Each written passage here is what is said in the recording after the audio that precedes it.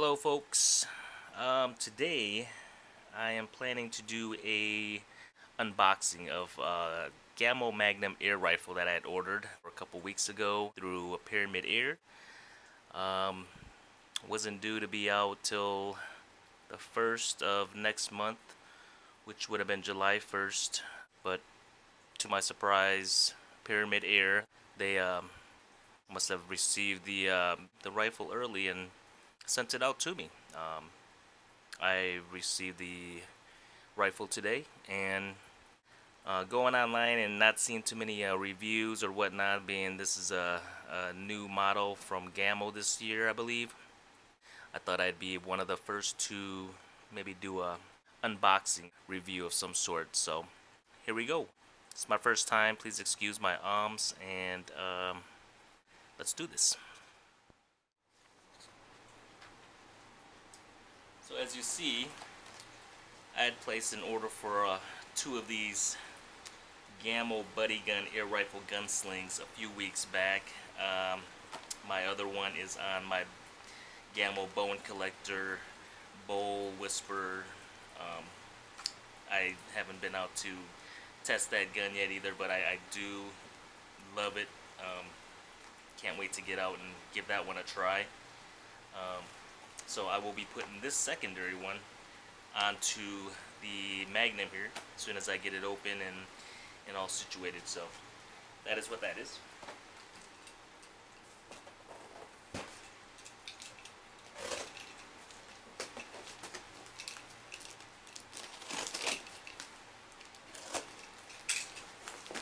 Try not to cut myself here.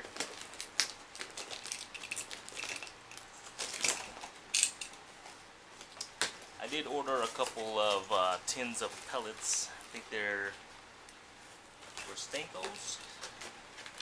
I'll have to check them out. Got a bad memory. So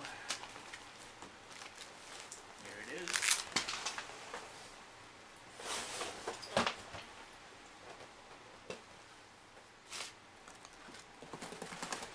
I think that's all.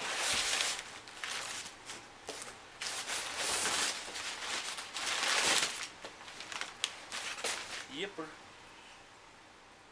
So these will be the pellets. I'll just show you real quick what I ordered here. You know, I don't know what's going to work well with this gun. This is a .22, by the way. And these are .22 pellets.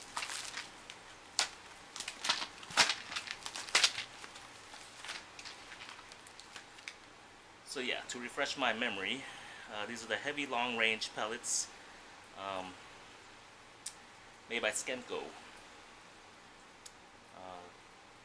.22, 18 grams. Can't wait to try them. See what kind of damage they do, I guess. And for the other, these are also Skemco's. These are the .22 Ultra Mag metal tips. They are new,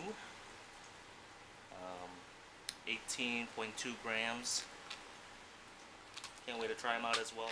Anyhow, those were ordered with the gun. Been awaiting them.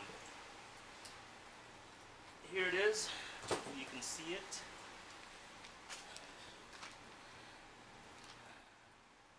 I'll move in for a closer shot. So, here it is, .22, 1300 feet per second using the PBA Platinums. I think, from what I read, Gamo tests out 10 grain pellets to achieve that that high of a rate. So, obviously, I will be shooting higher grain pellets, so that will not be precise with what I'll be shooting out of my gun here. Comes with the scope. That's what it looks like.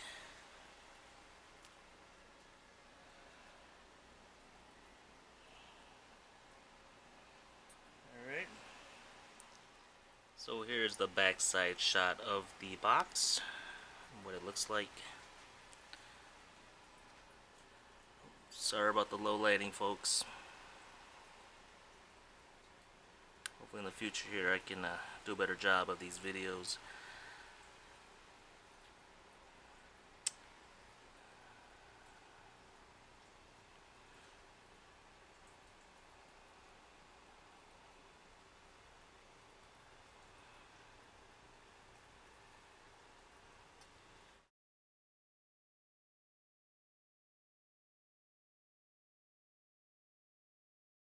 Green is for hunting, pest control red, targeting competition, blue. Okay, so let's get this baby open. See what's inside this box.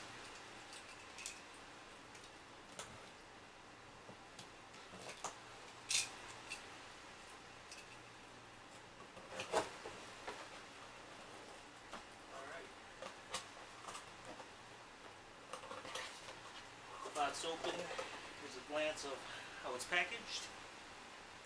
Got the rifle there, got the scope.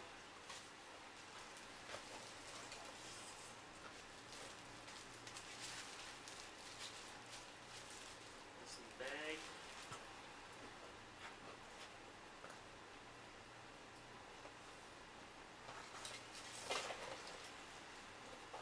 Along with that, just a pamphlet. So I think I will assemble this and we will take a closer look at it.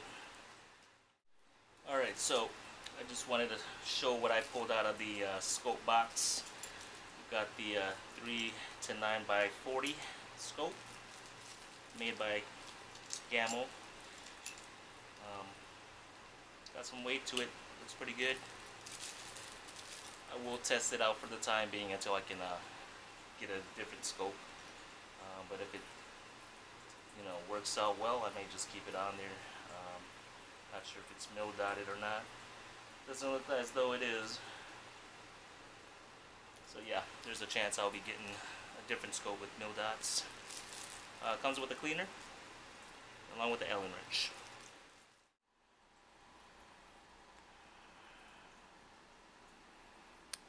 And I'll flip it to the other side so we can see what the other side looks like. Not too different, about the same. Right. There it is from the right side shot or view.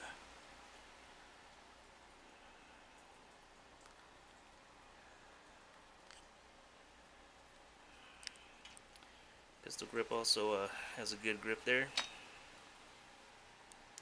And the buttstock, so we are well aware of.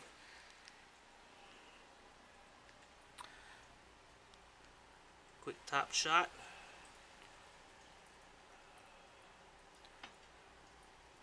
You guys can see that.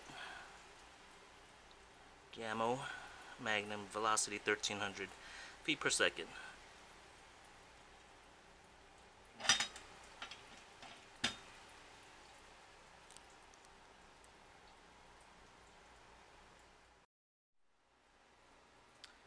Alright, so this is a different shot before I mount the scope on there.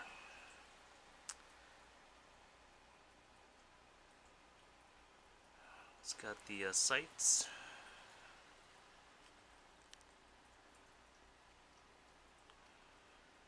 Feels real nice. Nice grip.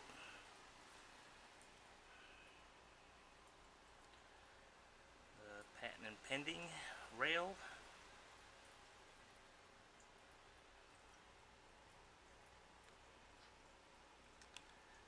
Here's the safety. Safety on. Safety off. Two-stage trigger.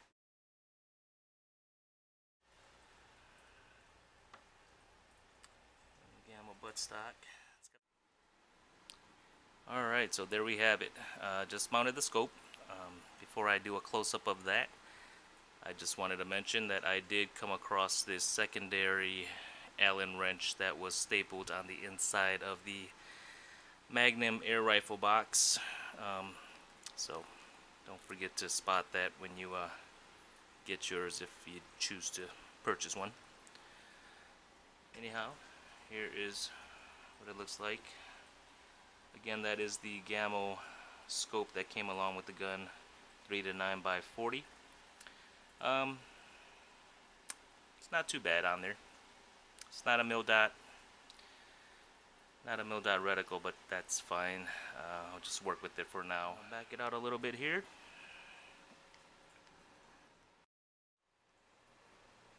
Okay, so just to sum it up here, thank you all for watching. I know there's quite a few of you that don't favor Gamo too much, but you know, I spotted this. The choice between a PCP and the brake barrels.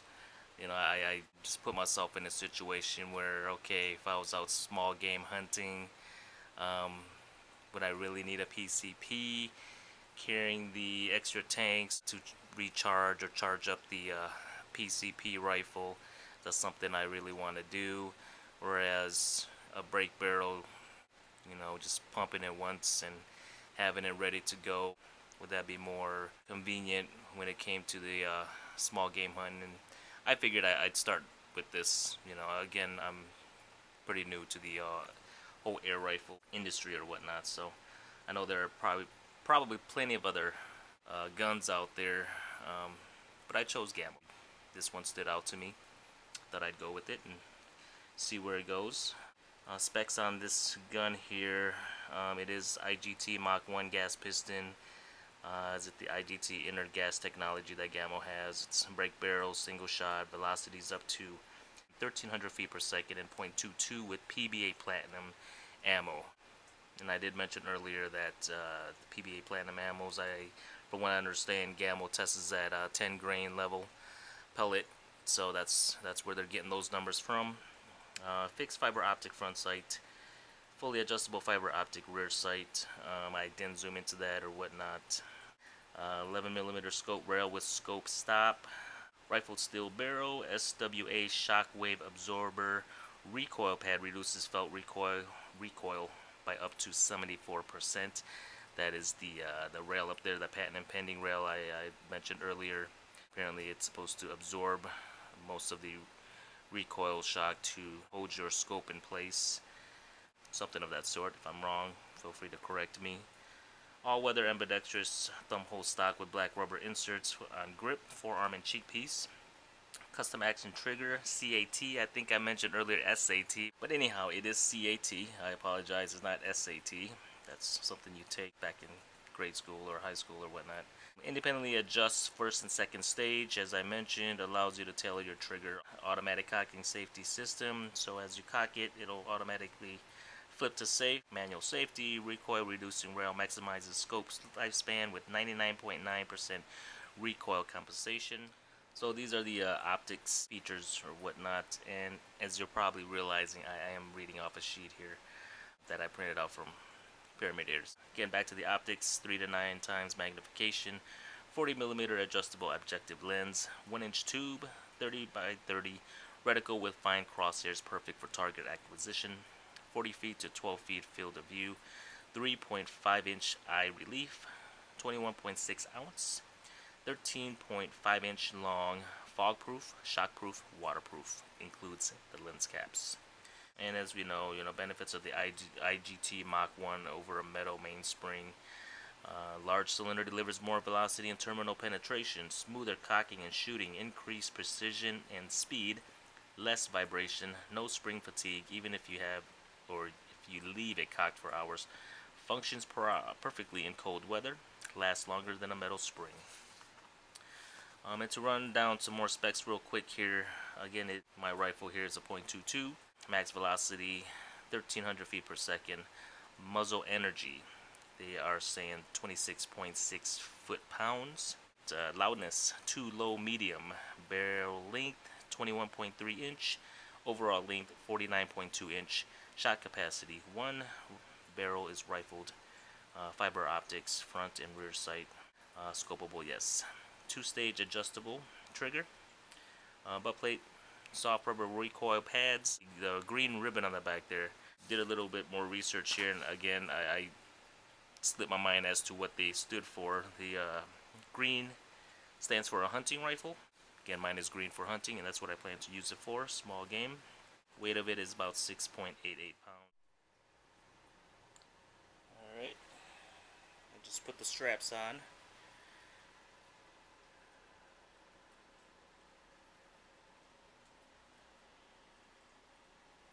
That's how that fits on there.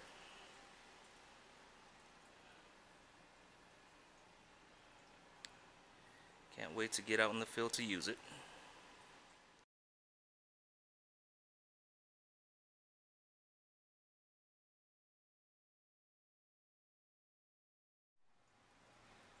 Alright folks, I figured I was gonna do this, so this would kind of shorten my time at the rifle range. This I will be scoping my rifle scope here, or zeroing it in at 10 yards. This is my hallway. Measures about 15 feet or so, about 10 yards. I will be using my Bushnell laser bore sight that I so here we go. Alright, there that is.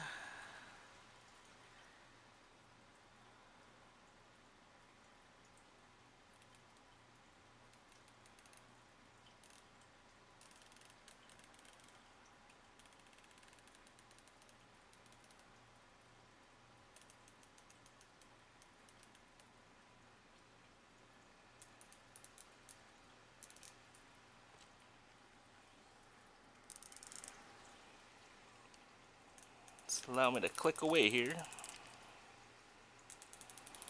I tell you, this does come in pretty convenient. Hopefully it'll get me going when I get to the range.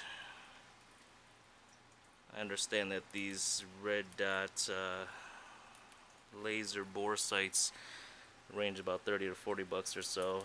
It's fortunate to get mine for free. Was not even aware, to be honest, when I purchased my scope, and the fella helping me mentioned it, and wasn't even really paying attention to what he was saying until I got home, and I was like, hey, what is this? Come to find out, free laser bore sight from Bushnell.